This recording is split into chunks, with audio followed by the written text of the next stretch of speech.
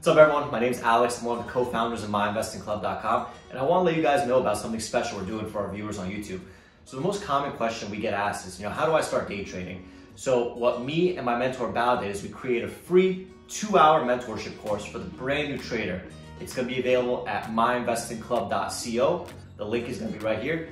This is a free webinar that reveals our 12 secrets that every single brand new day trader should know before they start. I also want to let you guys know about something that's very unique to MIC. So if you have any questions about trading, or you're curious about trading, or you don't know if MIC is the right fit for you, now you can text our head mentor Tosh, whose number is going to be right here, and he'll answer all the questions that you have in less than 24 hours. Thank you and enjoy the video.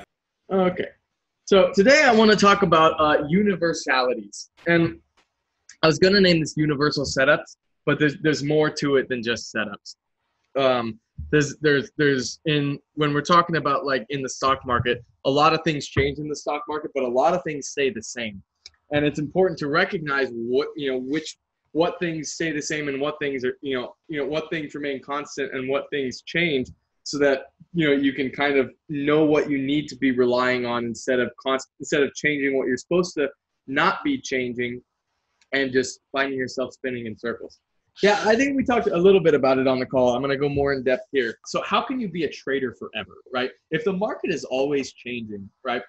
Is it that that stressful to be around forever? Like, do you have to keep constantly changing your strategies like left and right all the time, like trying to like bend to the market's will? Like, can you ever just be comfortable? Like, that's the topic I want to go over today, right? And so the first thing you have to do if you want to be like a universal forever long trader is you have to gain complete control over yourself. Like, that's the absolute, and you kind of do this in your first couple of years of trading, your first 3 years, 4, whatever. This is what you're doing. You're gaining control of yourself. You're learning about your own tolerance, what you're good at, what you suck at, what risk management styles you like. And by the way, this webinar is kind of a precursor to the webinar I really wanted to do. I really wanted to do a webinar that I'll probably do next week, but this one has to come first. So this is kind of like the basic. You have to gain complete control over yourself. And I've said this before, like, you have to have rules, absolute rules that you do not ever think about breaking, ever. Like, absolute rules. And these absolute rules are like max loss, right? Like, there are rules that you say you have rules and every now and then you break them. Like, oh, like, like, I'm not going to pussy out a trade. I'm going to stick to my stop. Every now and then you're going to break. You're just going to cover before your stop, or you're going to maybe wiggle room too much on your stop, and that you're kind of breaking your wiggle room. Every now, like, we have these rules that, like, you're not supposed to break your rules ever, and most of the time you don't break any of them. Every now and then you slip on a couple, but there are some that you never fucking slip on. And these are stuff like max loss. These are stuff like max size. These are stuff like, I don't trade stocks. For me, I don't trade stocks up 300% on no news. I don't want to get T12, right? These are stocks that it just doesn't fucking matter. You don't ever break them. And so you need to get that. Your control over your greed needs to be firm, right? You need to, this is a big one. This one should have been purple. You need to learn how to be satisfied and happy after trades. And this comes with time, because it's really hard to feel satisfied in your trading, especially in the beginning. Once you've kind of, like, you have a losing first year and then you start winning year 2, but year 2 feels empty because you're still down from year 1. Like, you kind of, like, it's very hard, but you have to kind of put that away, and you have to put that away day to day. Like, oh, like, I lost $500 today, so this $400 gain today feels worthless. No, like, you really have to throw that mindset away. This is part of gaining control over yourself. FOMO will never go away, but you have to learn how to recognize it when it comes. Like, for me, I personally, like, out loud, I'll say stuff like, oh, FOMO, shit, I have FOMO, shit. Like, every time I feel it, I'll be like, FOMO. Or I posted it in chat today. Like, when ADTX had that death candle that I didn't want to short. I didn't want to short that death candle. I was like, ADTX, what FOMO? What FOMO? Right? I did that out loud, like, to you guys, like for the record, so I knew I wouldn't fucking short it. Like I do whatever you have to do. You have to gain control of your FOMO. Trading must be relatively, to you, as stress-free as possible. Now, it's impossible to eliminate all the stress of trading, but for your style, you have to figure that out and figure out what is most stress-free for you. Like, what is the best stress ratio that you can, the lowest stress level that you can get to. And ultimately, the patience is the ultimate key for this, right? You can't be in a rush to sprint this game, right? The second you're in a rush to sprint the game, you're no longer your goal of being this forever trader that can universally just be a trader is gone. Like if you're in a rush, you're just going to burn out in the first few years. And your ability to walk away is the biggest indicator of long-term survivability. And what I mean is like, oh gosh, like let's say that like, I don't know, you're down your max loss before the market opens. Nobody wants to fucking leave, but you have to just leave. Like you just have to, and this goes into the patience thing. Like you have to be like, dude, I'm going to be around for 20 years. I can take this day off because this day sucks. I'm already down my max loss, or close to my max loss. I'm not feeling it, like, or I'm just too hungover from yesterday. I don't have to trade today. It's just fucking some Tuesday. It's Tuesday in August in 2020. I want to be trading in 2022. Like it's a drop in the bucket. Like this day doesn't matter. So walk away. Like it doesn't matter. Doesn't matter on any given trade. Like you're down on the day, but there's a good opportunity to make it back. If you're at your max loss, fuck it. There'll be another day. Hey guys, my name is Tosh Bradley. I'm one of the head mentors and moderators at My Investing Club. If you have any questions about getting started in trading, getting started in MIC in general, text me at 213-458-5997. This is not a robot. It is me directly on the other end of my business line, and we'll get you in the club. We also have special promotions going on that I can get to you depending on your trading needs. Hit me up.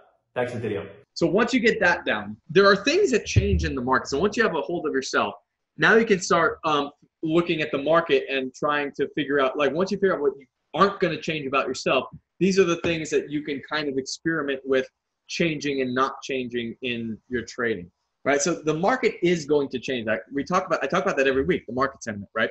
The market is going to change. It's going to fluctuate. It's going to be cyclical, whatever. The one thing that's always stable about the market is that it's always changing, right? That's the famous quote. But not everything is different, right? For example, there will never come a time where you're going to see a chart, a day chart, and there's only green candles or only red candles. That would be the stupidest chart you'd ever see, just red, red, red, red. I mean, maybe in OTC land. I think the last stock that looked like that was the Pokemon Go Nintendo OTC when Pokemon Go came out, it just went ridiculous. Just fucking tanked all day. That was an OTC though, but you're never going to see that, right? Why don't you see that? Well, because there's too much emotion for that, right? There will never be charts where relative volume isn't a thing, where every candle is going to be the same volume candle. Like that's never going to happen. And that's because people are trading, right? People, humans. And a few things to put your mind at rest about the whole, like, dude, like, how do I know if I'm going to, like, my setup's going to work in 3 years, right? And hopefully this will eliminate some of your long-term fears. Big changes in the market do not happen overnight. You are going to have time to adjust, to slowly, it's not like just tomorrow your strategies don't work. Like, dude, I've been trading the VWAP reclaim trade for 5 years, but today it's not working and it's never going to work again. No, it'll get phased out, right? The market changes gradually, and it gives you time to alter your setups as your setup change. And an example of this is how the stock locate game truly altered the stock market, the small cap market, right? Like literally, like once locate started to become a thing, and locate started to become, a commodity, and it just not everything was easy to borrow, or, things became more accessible to borrow. Like that's when it became much more of a battle between shorts and longs. Like, small caps used to just like pop up and die. Now it's a lot more of a battle. But normally the market tends to change in a more competitive fashion. And normally when old doors close, new doors open. So for example, like when faders disappear, like this is a large term or a big picture. When faders start to disappear, squeezers replace them, right? And that's like when one door closes, well, fine, another door is opening, right? Like there's, like opportunity just doesn't shut the door, right? Like, because humans are trading. It's not as if like, oh, once a stock gets down to a certain level, it just flatlines and no trading happens. Once it gets to like that would be an efficient market where the stock just goes to the efficient price and no opportunity is ever accessible ever again, right? So when when an old door closes, when a pattern ceases to work, there might be like an alt pattern that you can latch onto or adjust to. And like a more specific example is like when range starts to get too tight for scalpers, like say you're in the middle of a trade and the range is starting to get too tight, when that door is closing, as it gets tighter and tighter, it's typically going to break one direction or another, and big if it got really tight, and as if it got too tight to scalp, that's a door closing. But guess what? A new door is about to open. It's about to pop up, right? And that's just symbolic of like a small picture of idea of this kind of philosophy here. But like, yeah, the stock's gonna maybe rip big. You buy the dip, and big breaks typically gonna break with authority. It's gonna be significant, and dips and pops are probably gonna hold, and that's maybe an alt pattern that once that tightening of the range happens, that's your alt strategy there. That's what you're gonna do instead. Right. So as old doors close, new doors open. All right. Right on, guys. See ya. Thank you so much for watching our video. If you want to see more of our videos, please subscribe to our YouTube channel by clicking the button here. We do our best to post a new video every single day. If you have any questions about MIC or any general trading questions, please text Tosh using the number here. Also, stay up to date by watching some of our most recent videos right over here.